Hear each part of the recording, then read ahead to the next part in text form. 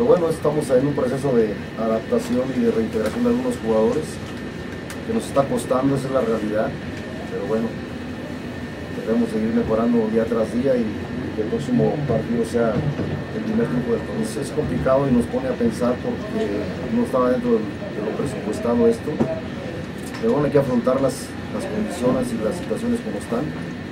Creo que el equipo ha mejorado, pero no lo necesario para sacar buenos resultados. Más que preocuparme me ocupa, creo que el equipo le falta generar fútbol por momentos.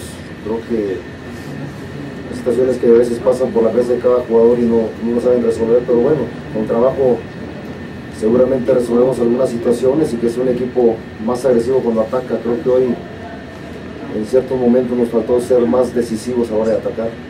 No, sí te preocupa porque al final de cuentas son 6 goles, pero analizando las circunstancias, casi los goles han sido por errores de nosotros, a excepción de 1 o 2 goles.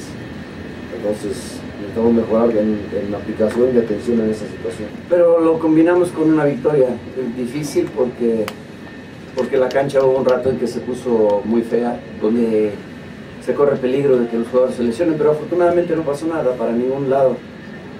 Y bueno, obtenemos una victoria, me parece que creo merecida también.